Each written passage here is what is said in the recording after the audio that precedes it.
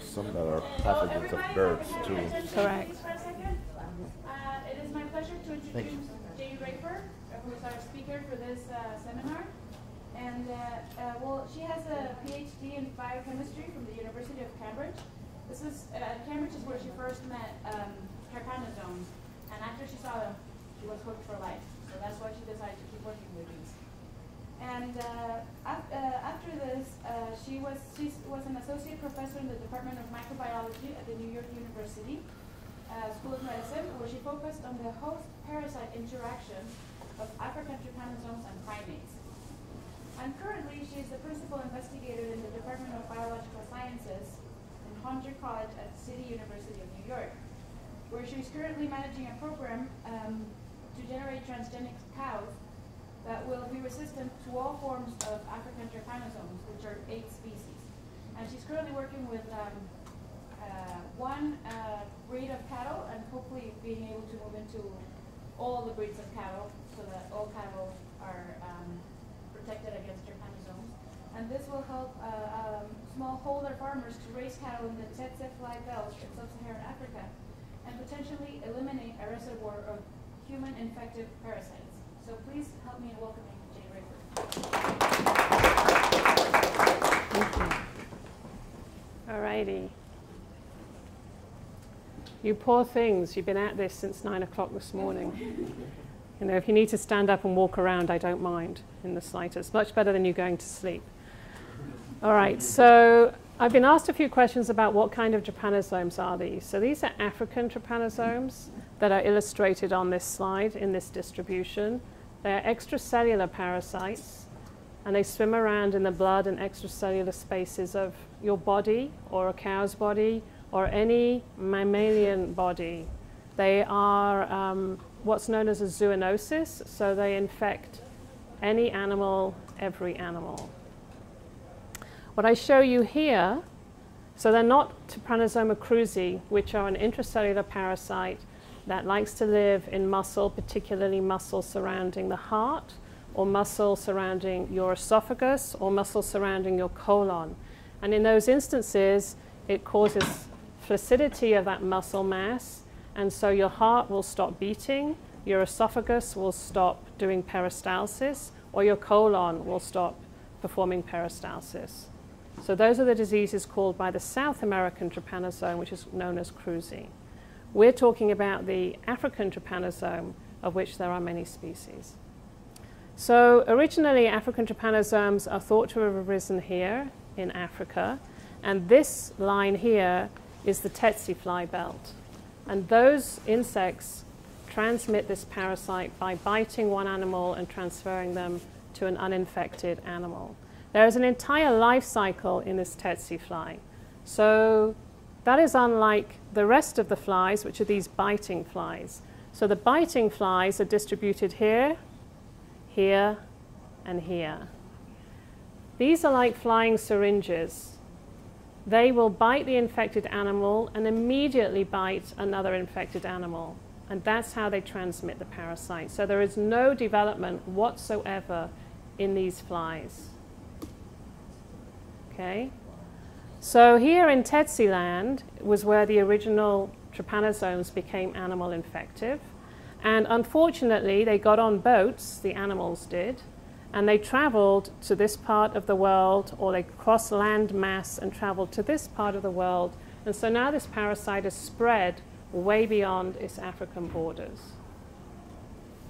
So we know very well about all of the disease in this part of the world, but people don't really ever talk about the fact that this parasite has spread in domestic animals quite far. So here's the parasite of my life, the love of my life, I should say.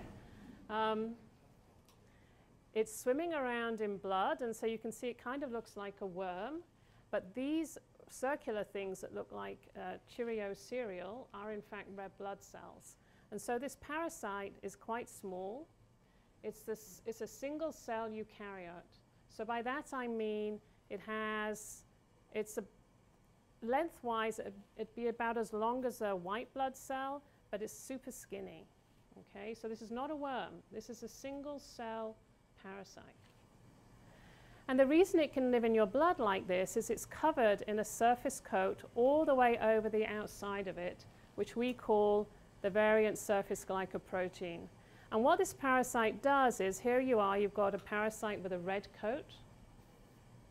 When your immune system recognizes that as foreign, you'll raise red antibodies to it, and you'll clear that just like you would any microbe. But whilst you're busy clearing this, the parasite changes its coat. And so now it puts on a pink one, and then it puts on a purple one, and then it puts on a blue one. And it can keep on doing this ad infinitum. So every time you recognize it and kill it, it just changes its coat. So it always wins this battle. And eventually it'll cross the blood-brain barrier, it'll grow in your cerebral spinal fluid, you'll go into a coma, and then you'll die. This parasite always wins. So the only cure for the animals and for the humans is chemotherapy, right? Some kind of drug. But once that drug has worked and you get reinfected, you have to take that drug again. Because the parasite will just put on different coats. So it doesn't matter if you have memory, it doesn't matter, it will just put on a different coat. Okay? So the focus of our research is actually to try and help the situation in Africa, but there is nothing that would not allow this technology to be applicable to the other areas of the world. Governments allowing this technology to occur, of course. So in Africa, you can see here's the tsetse in the pink, and you can see the cattle are mostly outside of tsetse zone, and then there's a few that are in the tsetse zone. If these cattle get infected, this is what they look like. The tsetse, when it bites the cattle, transmits the parasite, and the parasite causes cachexia, which is a muscle wasting disease. And it's very, very obvious that this cow is carrying the parasite. In Africa, there are 60 million cattle. We use 30 million doses a year of trypanocidal drugs. We lose about 3 million cattle annually, and many thousands of humans get the disease. So whilst it's terrible to get the disease if you're a human, you can have chemo and you can be treated, and we don't lose many human beings to death anymore. But the issue is the cattle, because 90% of the crops in sub-Saharan Africa, and correct me if I'm wrong, those of you who come from Africa, are produced with animal power. Sorry, without animal power, because people can't afford to have a cow, or if they can, it looks like this, and it's not particularly functional for pulling plows, carrying things, and being used to do agriculture. And so most of the tilling is done by hand.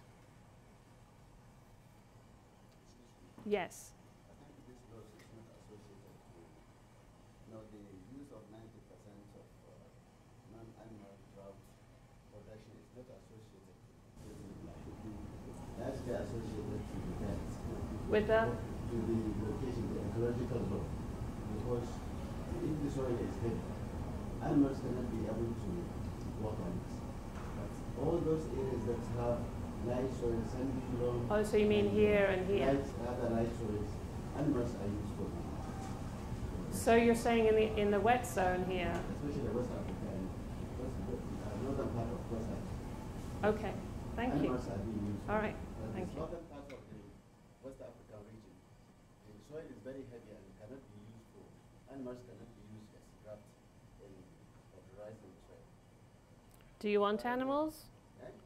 Do they still want animals there? Would they like them for milk and for carrying things? And the animals there are not the type that can be used as graft animals. Plow, okay. Farm production. Okay, thank I don't know where this difference come out to.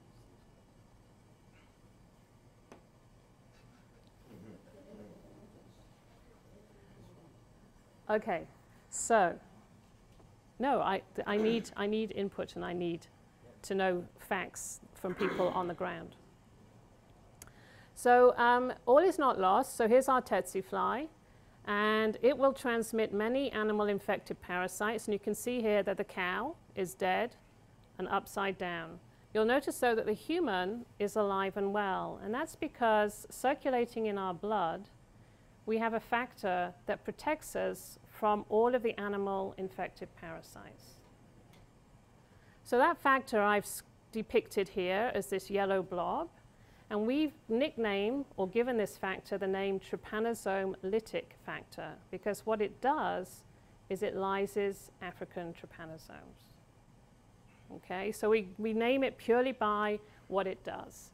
And so you can see if a tsetse fly bites a human with any of these animal-infected parasites, we will effectively kill them and we won't be infected, whereas the cow doesn't have this, and so it will be infected and it will ultimately die. So this isn't, let me see what I've got next. All right, so the trypanosomes are domestic animals that we can kill. Notice here I've written primates because as we get further into this talk, you'll see that there are other primates that carry this factor. So there's Congolense, Vivax, Suis in pigs, Brucei infects all of these different animals, Evansii, and then Equiperdum. This one is sexually transmitted. So this is the only one that you don't need flies for of any kind. All the others are transmitted either by biting flies or by tsetse flies. This one is prevalent outside of Africa. So Vivax is the one that's moved successfully into South America and Asia and Polynesia and those areas. Okay, so that's the one that successfully moved out of Africa. So we can kill every single one of these parasites. Every single one of you in this room that's never even seen a trypanosome, though I hope some of you have, are perfectly capable of killing these parasites because you have this lytic factor circulating in your blood. Excuse me. Yes. What about brucei and sleeping disease? We'll get there. So what is this lytic factor? So it's something that you may have heard of in your life called the good cholesterol. So there are two kinds of cholesterol that are in circulation in your blood. There's the good stuff and there's the bad stuff. So those of you who like to eat hamburgers or cream or cookies or anything with high fat, high cholesterol, you're going to put a lot of bad cholesterol into your blood. Right? And slowly over the years, that bad cholesterol is going to coat your arteries. And slowly your arteries are going to close. And then one day you'll either have a stroke or a heart attack because the blood can't flow anymore. That's called heart disease. Okay, so there's this good cholesterol, this guy here, who runs around picking up all that bad stuff, taking it away from your arteries, taking it to your liver, and turning it into bile. And that's why it's called the good cholesterol. Okay? So what is it? It's a layer of fat here. So all these blue things are the layer of fat. And embedded in it are these red objects. It's kind of like icebergs floating in the sea. And these are protein components that allow us to call this the good cholesterol. Okay? So this is a good guy, and you have all kinds of different things that are red floating objects that attach to this good cholesterol. A multitude of things that have functions that we haven't even figured out yet. But one of the things we do know is it's really good at taking away the bad cholesterol and delivering it to your liver. So the trypanosome lytic factor is one of these really good cholesterols. And I always call it the very good cholesterol because I'm biased, because I like the fact that it kills African trypanosomes. And so it's a very small percentage of the total good cholesterol that you have in circulation, but every single one of you in this room has it. All of you have this. It's got a scaffold, which I've shown in blue here, and that allows us to call this entire complex a cholesterol molecule, a good cholesterol molecule. It's got a couple of other proteins that really help get this entire thing into a parasite. So these two things here are this, haptoglobin-related protein and hemoglobin. You all know hemoglobin. It's the content of your red blood cells. These two things really together help increase the parasite to take up more of this molecule. But this is the bad guy, this one in green. It's a pore-forming protein. So what I mean by that is it punches holes in the parasite. And that's what makes the parasite die. Okay, so this is the key. This one is really, really important. Without that, no parasites die. With this, all parasites die. Yes? So the effectiveness of this factor, it depends on diet? No. No. So this is factor is in circulation with all of you. It's part of what's called your innate immunity. So you're born with it. Okay, so it doesn't matter what you eat, you're born with it. Yes, you can, with diet, make more good cholesterol, but not necessarily more of this per se. Overall, you'll make a lot more of the good cholesterol, but we have no evidence showing that you'll make more of this pore-forming protein just because you eat a good diet. Does that make sense? I will keep eating. Yeah. Are there any factors that can lead to a decrease in the formation of this TLF1? Are there any? Factors or effects that can lead to a decrease of this TLF1 in our bloodstream? Yes. Yes. So we have in circulation something that looks like this, free in circulation in your blood. And so this can compete for the uptake of this by the parasite, right? So because it looks identical as far as the parasite can tell, free circulating complexes that look like this will entirely compete for the parasite consuming this whole complex. That's the only thing we know that we've studied, that we're aware of. So what happens in a malarious area where people get malaria? You know that the malaria, I don't know if you know this, but malaria infects your red blood cells. And it lyses your red blood cells. Yes? And so what you do is you release a lot of hemoglobin, this red stuff, that is inside your red blood cells. What you do then is you load up all of this free stuff that's in circulation, and it gets cleared in your blood. So you don't have any anymore. And what that does then is it enhances the capacity of this to be able to kill the parasite. So in malarious areas where you have anemia or hemolytic events, this has a lot of activity. In us now in this room, because our red blood cells are intact, this has about 10% of its capacity, its capability, because it's competing to get inside the parasite. Does that make sense? So it's triggered by hemolytic events. Yeah, hemolytic events are good for once in our lives, right? A hemolytic event is a good thing in this instance. So that's the only thing we're aware of that affects this activity. There may be other things that we haven't found yet, but it's the only thing we know. So malaria is a good thing to have if you're in Africa and you want to protect yourself from trypanosomes. Who thought? Who'd have known? Okay, so how does this guy work? So here's your parasite swimming around in blood, and here's your good cholesterol just floating around in blood, right? Trying to find your arteries and clear them up. And what happens is there's this we call this the mouth of the parasite, but it isn't, right? Because this is a single cell, so it doesn't really have a mouth. But we think of it as the mouth of the parasite because this is where it consumes all the nutrients it needs to grow.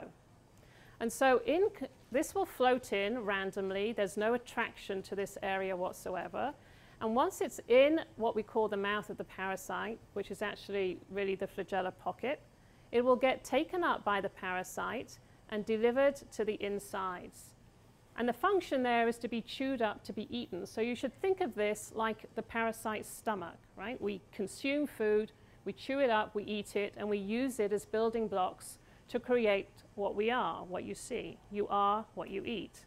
So it's no different with the parasite. So it's eating this, and when it gets inside, the green guy, the pore-forming protein, sticks into the membrane of the parasite and it pokes holes. And when it does that, the parasite swells up like a balloon and then it bursts. Cool. Isn't that cool? Imagine if you ate something, it poked holes in you, and you swelled up and you burst. It's basically an osmotic death. Osmotic death. Very good. It's osmotic death. So it's letting in lots of water and the whole thing swells and bursts. And so that's why we call it the trypanosome lytic factor, because you can really see that what it does is lyse this trypanosome. Got it? Okay. So here's the question somebody asked me, what about human sleeping sickness? So if we have TLF, so we've got this great lytic factor, why do we get infected by trypanosomes? So here we are, human and animal infected parasites. And what happens is it's transmitted by the tsetse fly. And look, dead human. And dead cow also, because these human parasites can also infect cattle. And then here, of course, if we get infected by the animal ones, we're completely protected because we have this awesome, good cholesterol. So there are several isotypes of the same factor. There are, actually. How many? To date, so we're not very good at sequencing the entire world yet, in case you hadn't noticed. We're particularly good at sequencing white people, which is not very helpful. We're getting better at sequencing people from somewhere else around the world. And very recently, there was a publication where they sequenced 60,000 people around the world. 20% came from Asia and 20% came from Africa. So we're doing a little better. But with the limited data we have, there's probably, to our knowledge, at least 20 different green guys. 20 different variants in circulation around the world. They all kill trypanosomes still. Some kill better than others. Right? Because we're not all the same. I mean, look at us. We're clearly not all the same. We technically have the same genetic makeup, but obviously little differences in our genes make us all look different, behave differently. Yes? We know that. You know that. My genes are almost identical to yours, and yet clearly we don't look the same. Yes? Okay, so it's the same for any gene in your body, really. There are little subtle changes, and they'll make your eyes blue, they'll make your eyes green, they'll make them brown, they'll make them black. So question. Yes? The regions where people die because of trypanosomes, Mm-hmm. should we expect that those regions are, like, trypanosome has moved there recently? Because I will expect that selection pressure will have selected this. So it's already started about 4,000 years ago. So if you look at the distribution of the human disease, we've got this side of Africa, which is called Gambiense, and this side of, on the east coast, we call the parasite Rhodesiense. And that's because they're quite different. I mean, they're very similar, but they've got some differences. These guys grow fast when they infect a human. They kill you within 6 months. They're pretty virulent. These ones on this side, they grow slow. They give you chronic infections. People don't even know they've got them half the time. This is the smarter parasite, because you don't want to kill your host. I mean, how do you keep propagating if you kill your host? That's crazy. So these are really successful, and you can see they are spreading over the majority of Africa. Right? Now, what was your question? You can't remember. It's okay. If the regions where people die. Right. I think I have that. Okay. All right. So what's happened? This is a question for you guys. If you think about it, this is just a parasite that looks pretty much like the animal parasite. This parasite looks pretty much like the animal parasite, and yet something's happened to these parasites that allows them to infect a human being. The receptor. Right, so you could change the receptor. You could get rid of it so that the parasite couldn't take up so much stuff and it couldn't be lysed. What else could you do? Let's say you don't change the receptor and just as much gets in. What else could you do? Okay, here I am. I'm walking into the stomach. How are you going to stop me touching you? Push me away. Push me away, right? That's exactly what happens. So the parasite makes things that push it away so that you can't insert into the membrane and you can't make a hole. And what is that? A solute or water? It's a protein. It's a protein. So we call it the serum resistance associated protein. It's a total mouthful. But it doesn't matter. You get the concept. You push it away so that it can't make a hole in you. So cool. It's evolution. Isn't it great? But listen, guys. So here you are, right? In West Africa, in these countries, the humans changed their gene. And the parasite can't push it away anymore. So this. It's a war. We call it a molecular war. It's molecular evolution, right? So the parasite changes to win, and then the human changes to beat the parasite. And guess what's going to happen? The parasite's going to change again one day, I assume, but we'll see. Red Queen effect. Yes, it's the Red Queen hypothesis. This will be pretty much the same situation that with sickle cell anemia. That Correct. The more affected Right. areas have the Right? highest frequency of the Right. alleles. Right. So here, the frequency has risen to 70%. So 70% of the population in West Africa have changed their gene so they can kill the parasite. And then across the rest of Africa, it's about 3%. So the West Africans, you Ghanaians, you're way ahead of the game. Yeah. Yeah.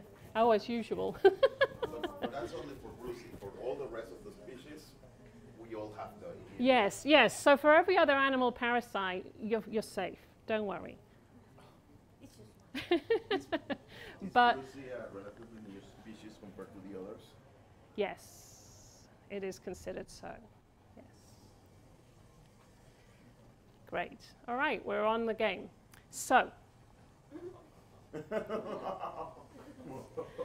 there are other primates on this planet. There are other primates on this planet besides humans that have an awesome lytic factor, right? So in case you don't know, this man here is hoping to become the President of the United States of America in a few days' time. I don't know if he's human. We haven't tested him. I can't attest to his genetic makeup whatsoever. But you'll notice he's in red, which means technically he's like the rest of us, which of course he isn't. And he is carrying this awesome good cholesterol that can poke holes in parasites. You'll notice the monkey right next to him, his closest relative, the chimpanzee, doesn't have it. Why? Genetic drift. We don't know why, because the chimps are full on in Tsetse land. I mean, full on, and they get sick from this disease. So we have no idea why the chimpanzee has lost it. When something like this happens in evolution, it's generally because it was a bad thing to have. Okay? So maybe the chimp made a change in its gene that made it seriously bad, so it just lost it. But because it's gone now, we actually have no idea what happened. Huh? Will have a bottleneck. It could have been no, they didn't. They never left Africa. But yeah, okay. Very You small mean population? small? Randomly. Yes, absolutely. The gorilla, his other closest relative, to which he may look a little more similar, does have it, and it's pretty similar to ours. We have not sequenced 60,000 gorillas, and I don't think we'll ever be able to do that because they are more protected than human beings. But at the moment in time, all the gorillas kind of look like his gene. But these are the interesting ones up here. So look here, I've also put when the divergence occurred between the gorilla and the chimp. So the divergence in evolution was 7 million years ago. So whatever the chimp did, it happened 7 million years ago, way before my time. So I have no idea why they lost it. But up here, 9 million years ago, this group of monkeys came onto the planet. And these are known as Old World monkeys. And up here we have a sooty mangabe, a mandrill, and baboons. And for those of you who come from Africa, you know that Africa is teeming in baboons. And I'm sure for crop people, you must hate these guys. Right? They drive you crazy. Yes, they drive you crazy. Okay. Oh. So what's cool about these primates, though, is that they are resistant to all African trypanosomes. So that means not just the animal ones, but the human ones as well.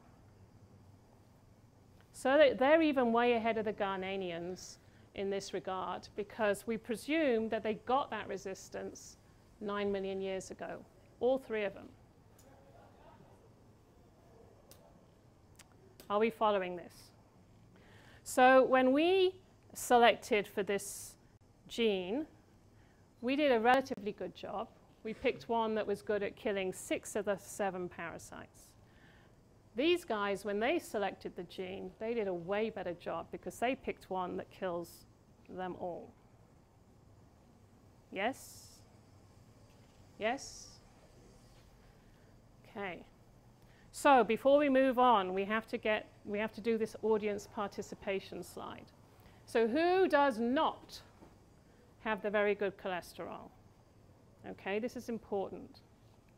How about the kangaroos in Australia? Remember, this is a primate-specific gene. Primates, so Kangaroos. Australia. Nah. Good. Pandas. China. Dogs. Europe. Lion in the heart of Africa. Absolutely not. Cows. Cows. it's a monkey. He's a monkey. That's a new one. It's a New World monkey. And It's a primate. So it's a primate. According to the previous slide, I would expect that the divergence happened earlier, so it shouldn't have happened. Right. So these continents split. Here's your New World monkey. Here are your Old World monkeys. Then the gene was selected for. So these guys don't have it. Only the monkeys in Africa and all the primates and all the humans that came out of Africa. Got it? Great. All right. So guess what we want to do? So that means mice don't have it either. So we took the baboon gene and we made a baboon's lytic factor in a mouse. Do you understand that? So we made a transgenic mouse. We gave the gene to the mouse because the mouse doesn't have it. And we asked, if we infect those mice with trypanosomes, what will happen to them? So here is a mouse that is just a mouse. You can see when we infect it with any African trypanosome, it dies very quickly, and there it is, upside down, dead mouse. If we give the mice the capacity to make the baboon lytic factor by giving the mouse the genes, so that's the DNA that encodes that pore-forming protein, what you now see is the mouse is completely and utterly able to survive the challenge of that parasite. And so we show at a genetic basis that all you need is that gene, and only that gene, and you'll be completely protected from all African trypanosomes. Are we on the same page here? Good. So, I hope you agree that it's bad to be cattle in Africa and it's much more fun to be a baboon.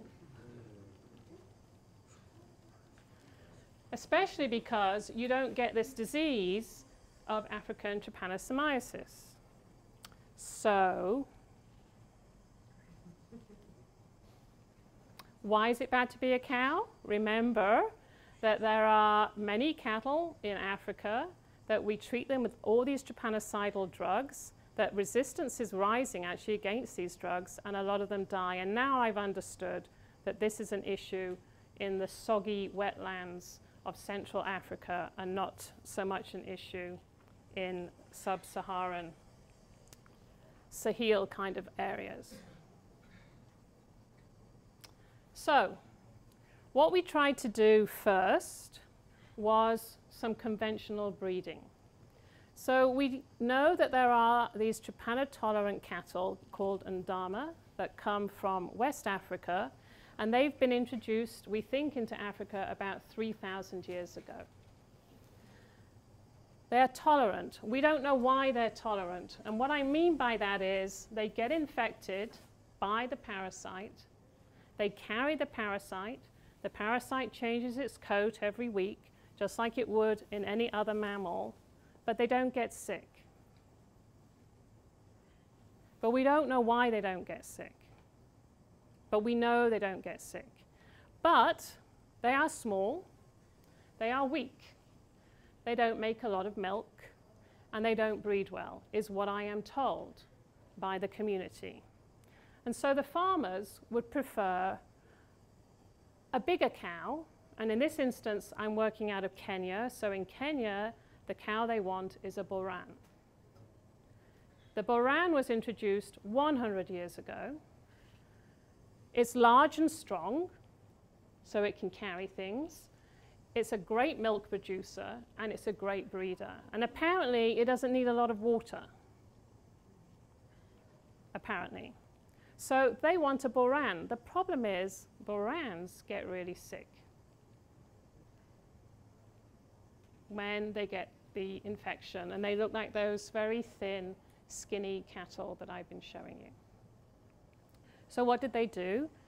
They bred trypanotolerant cattle with a Boran. And the aim was, can we get all the good traits into one animal, right? Conventional breeding.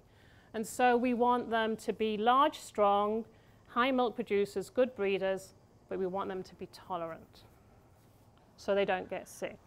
So they did this for years and years and years because it takes a long time to get progeny out of cattle, right? Cattle have an 8-month gestation. Then you have to wait 2 years till they're grown up enough to produce. Then you have to wait another 9 months, for the babies to be born. And then you have to wait for those F2s to be old enough for you to start testing them. So after they did all of that, they found 10 different areas in the genome that seemed to map to good things. And they found that there were thousands of genes in those areas, so they could never pick which gene it was that was the good gene. They couldn't narrow it down. And it was unclear to them which ones were important because they never made the perfect animal. They never got what they wanted. They got little bits in one animal, little bits in another, but they never made the perfect animal. And of course, you know, when you do conventional breeding, it's like this. Every time they breed, there's this big crossover of multiple different parts of your genetic material. So you never know where's the good guys and where are the bad guys. And then getting them all into one animal when they're all on different parts is really, really hard. This program has stopped because they were only funded to go to the F2. Technically, one could argue that they could keep on breeding and perhaps one day they'll get the perfect animal. Right? Perhaps. One day. Yes.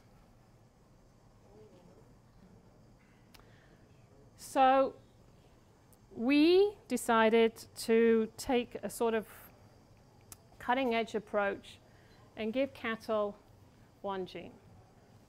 So here is that pore-forming protein. It's called apolipoprotein L. And what I want you to see is that there's a family of them. So by family, what we mean is there was once one gene, and then it duplicated, and then it duplicated again, and then it duplicated again. And each one of those copies changes slightly from the original, and they may or may not have different functions. And they may or may not have any functions. Sometimes they die, and they just don't have any function. So what I want you to see is that humans have got 6 copies.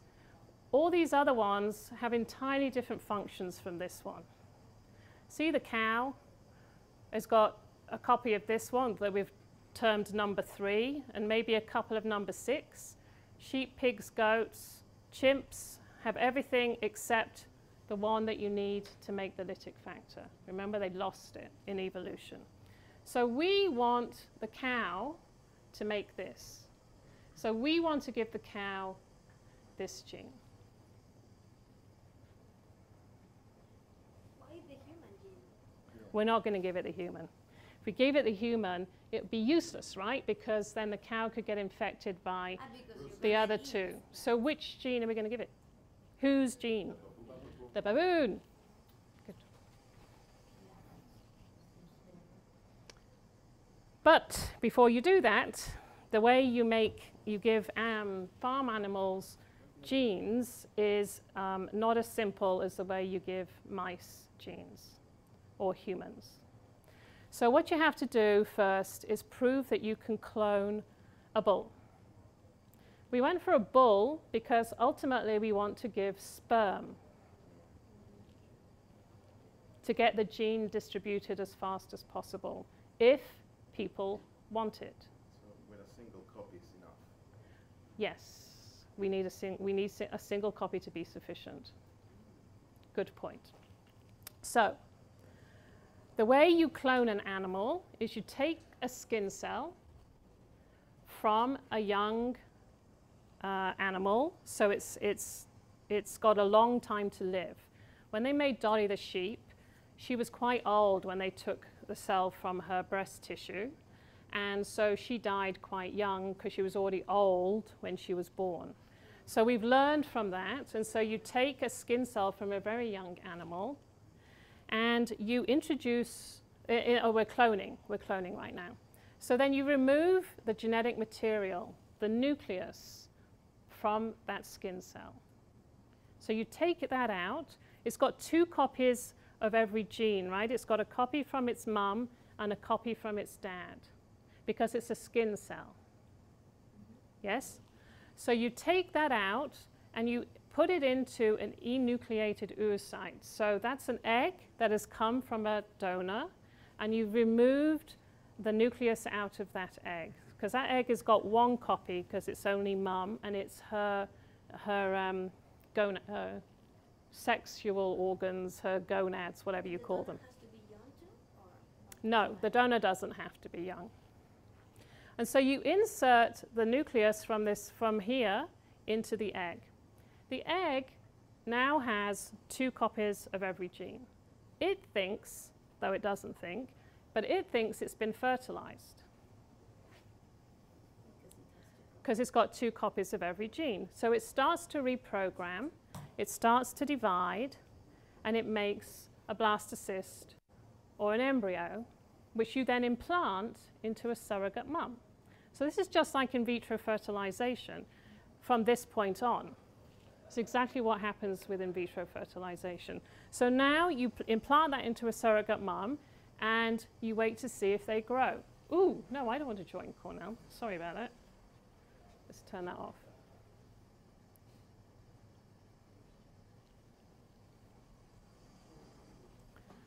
We got it? So we've done that. We've done this in Kenya, and this paper is published, so you can look up the reference for this first cloning. So Tumaini apparently means hope in Swahili, and we chose that name on purpose. And Tumaini is this lovely creature here. He is 3 years old in this picture. So he grew up as an implanted embryo in a surrogate mum. He was then released into a field with 20 cows, lucky man, when he was 2 years old, and he made a lot of them pregnant. So here we've got 007, I love it, and 008. 007, you know, duh, duh. And so this work was done by Bill Ritchie, who was one of the very first people who made Dolly the sheep. And he came to Kenya and he trained Yumi here in the art of making cloning animals, sorry. And Yumi worked alongside with a fabulous African technician called Charity Mutati, who I don't have a picture of. And so they together, the team, created Tumaini. So Tumaini is living still, as are his progeny, and everybody seems to be happy. We're waiting till these little guys grow up to be of reproduction age, and then we'll make sure that they are fully reproductively okay. Yeah. How long did it take these scientists to carry out this process? How long? What duration? So we started, I think it took them about 4 years? Yeah, about 4 years. Because Bill immediately went to Africa and started training Yumi, and she was a super efficient person. And so she was implanting blastocysts into surrogate mums within a year of being trained. And so then the rest was just waiting to see if they would grow and then if they could breed. She was super efficient. Question, kind of irrelevant. Is this a subspecies or is it a different species of cattle? These are Boran. These are the Boran, the strong ones that they want. But this is a subspecies or is it a species or what? Bos indicus. Is that what you want? It's a breed. Oh, okay. Yes. It's a breed? I think it is a breed. Okay. The regular is Bos taurus, isn't it? Bos taurus Yeah. and Bos indicus, but I think this is Bos. That's supposed to be the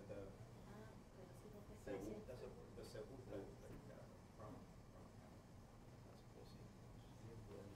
Indicus? I'm not a cattle breeder. Well, this is kind of irrelevant. But you can look up the paper. So Tumaini's out. He's published. So you feel free. Why aren't we moving? Okay, that's backwards, forwards. Okay, so now we have to introduce the baboon gene, right? So now we know we can clone an animal. The next step is introduce the gene. And so again, you take the very same cells that we used to make Tumaini, we kept them in the freezer. So we take those out and we introduce the gene at this point here. The reason we have to do that is because we haven't figured out yet how to introduce the gene into the egg or at this point here.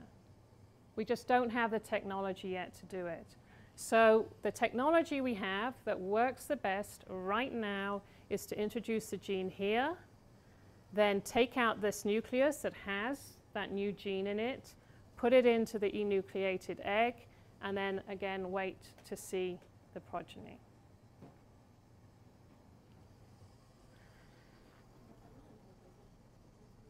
And remember, we're trying to give it just the one extra gene because it doesn't have it. It's got some family members, but it doesn't have that one. And the way we're doing that is, this is what the DNA looks like inside of these animals, let's say. So here's the baboon's DNA, and there's the gene. So we're going to chop that out, and then we're going to stick it right here into the cow's DNA. And we're going to stick it alongside where all the other family members are, so that it looks like just another copy.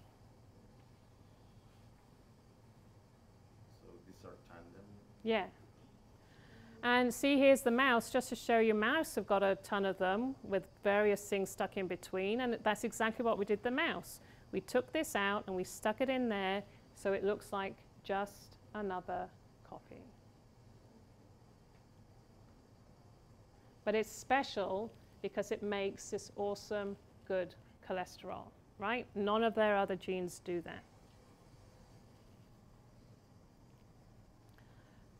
So the way we got it in there, I don't know if you noticed, I had a pair of scissors, and I said cut with CRISPR-Cas. So here's a question for you guys. I don't know what you've had in your classes thus far, but does anyone know what CRISPR-Cas is? Yeah? Tell me. Well, you use the enzyme to go to a specific place in the genome and then cut it, and then when it fixes, it fixes the part. Did you hear that? Did you guys hear that? So this is a new kind of genetic modification that we call genome editing, right? And we're very specific about where we put something. There is no randomness to this event. We choose exactly where we want to put a gene. So this is very different from conventional breeding, which when you allow the chromosomes to switch and change as they please, you have no idea where anything ends up. Absolutely none whatsoever, which is why we're all such interesting people with individual personalities and looks, because you have no idea what's going to come out of the combination of a mother and a father. You only hope it's good. You get the good genes and not the bad ones, right? So with CRISPR-Cas, we can very precision cut the genome in a very specific place. And we do that because we guide that enzyme, the thing that does the cutting, we guide it there with a very specific sequence, and we tell it, go find that sequence, cut there. Right? That's how we do it. So that's called precision editing. And so we're telling it we want it to cut here and here. So we tell the enzyme where to go. I think I have an image. Yes, there you go. Awesome. There's a whole nature biotechnology on CRISPR-Cas. And the reason we want to target is so that we just make another copy of the gene family. And we are making an assumption in doing that we're not going to change any other part of the genome, and nothing bad is going to happen as a consequence of making just one more copy. Okay, so that's the assumption, that putting it exactly where we want is not going to make anything bad. And so once we've created this cow, it's in process, sorry, bull, we haven't made him yet. We're going to call him Zima, which apparently means the healthy bull. And the reason he'll be healthy is because he'll be carrying the baboon gene. He'll be resistant to animal infective parasites, and he'll also be resistant to human infective parasites, right? Because he's carrying the baboon gene, not ours. And it turns out that the cattle are quite bad for being reservoirs of human infected parasites, because people keep their cattle much closer to them than they do any other animal. And so the tsetse fly, being lazy that it is, will bite, the cow. And because we're in close proximity, will bite me. And so when the cows are infected with human infected parasites, you see an increase in human infection in those areas. Okay, so there's a double whammy here. We protect the cow, but we protect the human as well. This is my cowboys. These are all my cowboys. See, I am the boss, girls. These are my cowboys. Yay. Yay. I have a lot of them all over the place. So, my question to you is this a good idea?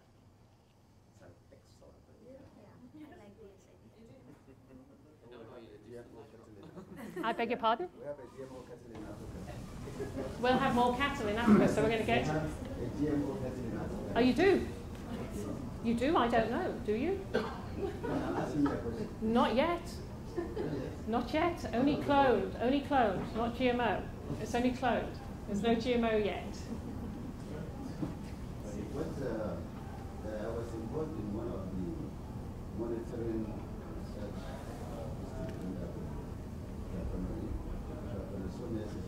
Mm-hmm. We have a list there. Establishing so many West African effect of psoriasis and such. So after the nowadays in Nigeria. So the research at that time they are conducted was in 1997, out of which I even produced 2 television programs.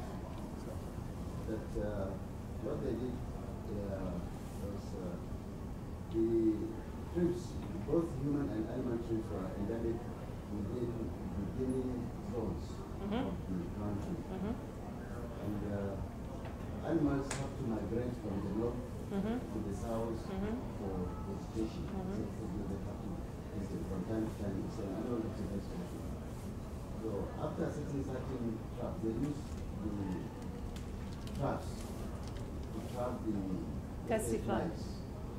Then eventually what happened was, I don't know whether the method is biological control or whatever, they had to sterilize some male testes so that even if they release them in the forest, as such having no access to other possibly what we call this threats to the human and the animals. And this, I think, by what I even just got now, is that the result has shown positive, is that we have eradicated the flies within the Nigerian, West African, and Western and Guinea Savannah zones, right from 1930. Yes, so my understanding is that the Tessie fly traps and the sterile males, so he's talking about Tessie fly traps to trap the fly, and then sterile males so that you can't make more babies. Because the Tessie fly is weird. It makes one baby that it carries with it inside. It's like the whole development from egg to pupa is inside, and then it pops out that pupa. I have no idea why these flies are so successful, given that they have this completely mad way of producing children. But there you go. Right, so these traps and the sterile males work really well in the borders between Tetsi land and not Tetsi land. But when you get deep into the heart of Africa, there's just too many Tetsi flies. So they're fantastic for clearing the edges, but they're not so great for the middle. Does not work so well deep in the heart of Africa. And then the other problem is the tabanids.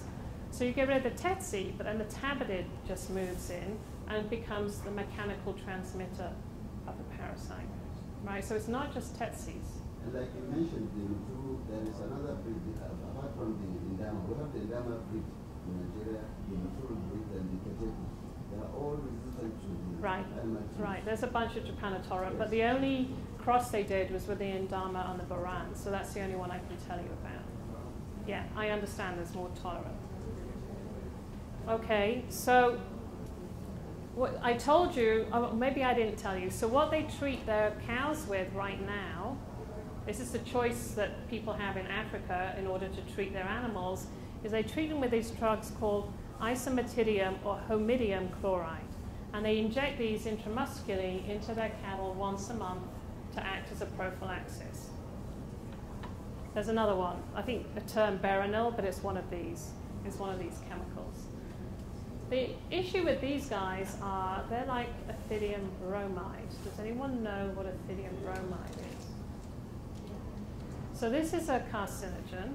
It intercalates into the DNA, the genetic material of anything, and it mutates it. And so it stops it from replicating faithfully, and so the parasites die. But I worry about the cow and what's going on with the cells of the cow, because it's got DNA too, right? And when I ask people, what about the cow? They say to me, oh, they're fine. And I say, oh, so then why don't we treat ourselves with this? Why would we do such a thing? So that tells me maybe it's not okay, but they insist that there's no deleterious effect to the cattle, and so this is the treatment. You know, as a scientist, it makes me think. The milk. So, the milk, right. So here's to your point, what are we going to do about making more cows in Africa? So remember, it's bad to be a cow in Africa. They get cachexia, but that doesn't stop them passing gas, and it certainly doesn't stop them breathing.